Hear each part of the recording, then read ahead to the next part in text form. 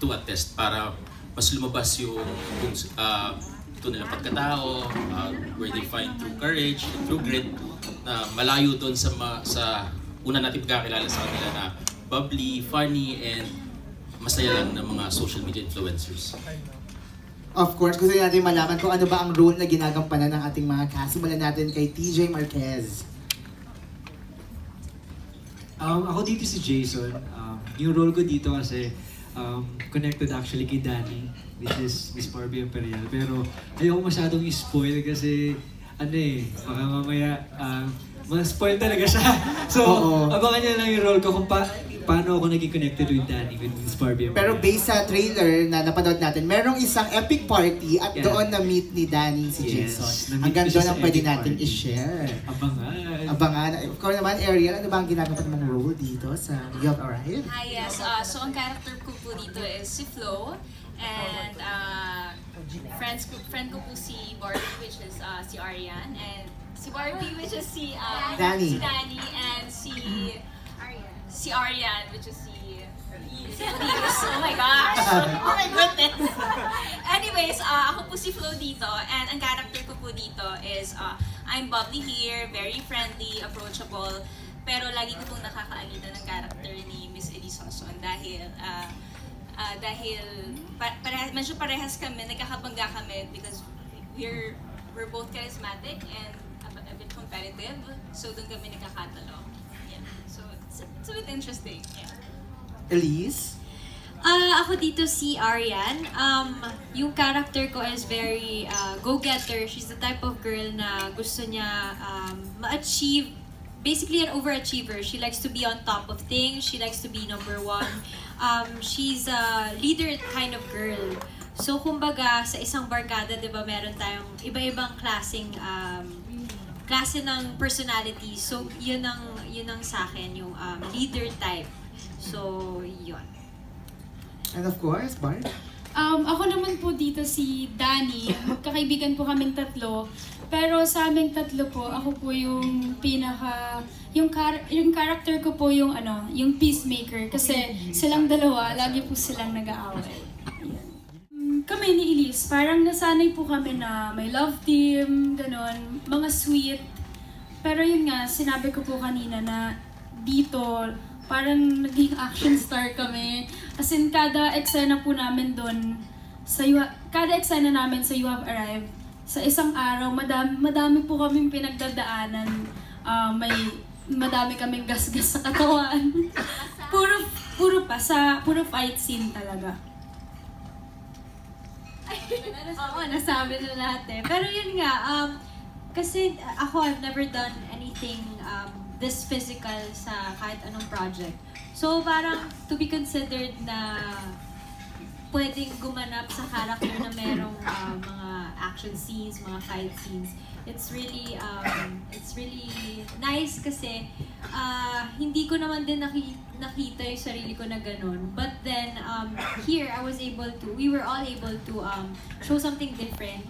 So yun nga, parang feeling ko sa looks namin na ganito lang ang mga katawan namin. Parang looks can be deceiving. So dito nyo makikita din how we were able to transform ourselves, kung paano nyo kami napanood before. And dito makikita nyo na iba. As for me naman, this is my very first project here in ABS, and it's action-packed film, which I love.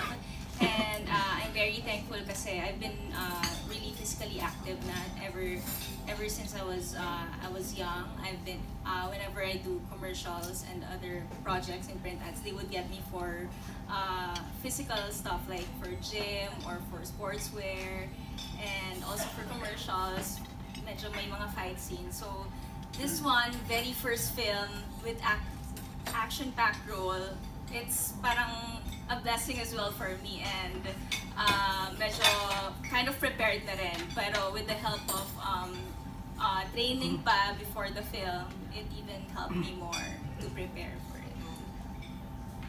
Like, naman mo yan. Robert Teejay, of course si Teejay, medyo yung mga role na ginagampanan ni Teejay, si Fred sa And Joson, sa Welcome Home. Dito kasi naman well, lahat naman ng ginagawa ko before, puro pa-cute lang, pa-tweetums, hindi na ako umalis doon. Pero dito kasi kakaiba. Kaya yung sinabi sa akin ni Direk yung story at yung mangyayari sa akin, sabi ko, ay! Gawa ko dyan kasi talagang iba to sa ginagawa ko. So, ibang DJ to, iba yung pinakita, and then lahat talaga iba. So, matutuwa kayo dito at magugulat sa kaya pala namin lahat gawin yun. So, yeah. Hindi lang to basta pa-cute lang. Thank you so much. Yes, just alright. From yun, may kadyot portion. So, syempre parang inviting din yon sa mga tao, di ba? So, kayo, anong nararamdaman nyo pag yung meron na silang sinasabi na medyo yung connotation talaga, may kahalayan na rin? Kasi nga, dahil siguro ako sa akin, ako natutuwa rin siguro ako. Natutuwa ako kasi yung mga tao kasi dati, laging pakit lang yan, puro pakit lang gagawin niya. So pag nakakita na sila ng konting kahalayan sa akin, nakakatuwa na. Kasi parang, ay, pwede na siya. So sexy na siya. Umahat na siya. So parang feeling ko, ay, tumatanda na ako, pwede na ako. So for me, I take it again as a positive thing. So hindi nyo minamasam. Hindi mo Hindi minamasam. sarap kayang magpantasya. Kasi ako nagpapantasya din naman ako sa mga crush ko, sa mga kung kani-kanino. Pero sa akin na lang yun. So yun na yun. So, okay lang kung gays man na nagpapantasya. So, for sure yun na mas kahit naman sino, pantasya lang naman eh. Okay. Sa mga babae naman, especially yung dalawa, si Elisse tsaka rin si Barbie, na madalas ding merong mga skin exposure sa kanilang mga social media.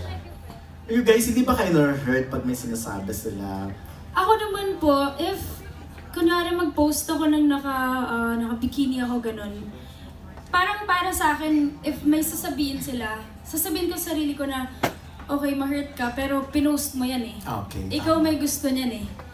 At saka, naka-public yung account mo eh. Siyempre may mga magko-comment po na kahit hindi mo gusto mabasa, yun eh. So, dead mo lang po talaga. Compliment yan. Compliment. Okay.